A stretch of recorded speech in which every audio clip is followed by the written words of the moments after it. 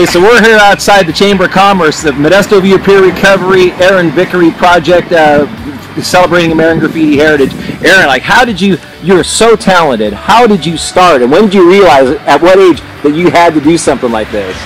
Well, I started out always drawing either cartoons, comic book heroes, you name it, and in high school I got into doing some tagging. I had met a new friend that was tagging, and started tagging around town, and then as soon as I took that spray can and decided to do big murals and stuff like that, even graffiti letters, you know, that was just like a game changer for me, and just wanted to do big, beautiful art. So when you were growing up, like, were your school notebooks just loaded with drawings in the margins and everything? Oh, loaded with tags and drawings and you name it, yeah. So did you ever get into like airbrushing trucks and cars and stuff like that? No, I didn't like airbrush because there was too much cleanup. You had to soak the needles overnight, and spray paint you can throw away the tips when they're clogged.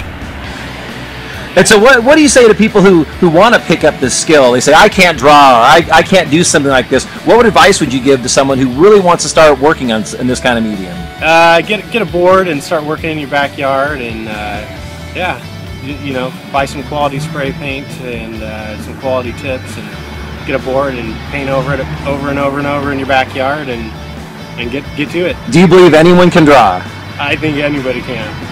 And what's so exciting about this project right now here in Modesto? All these great murals going up all over town.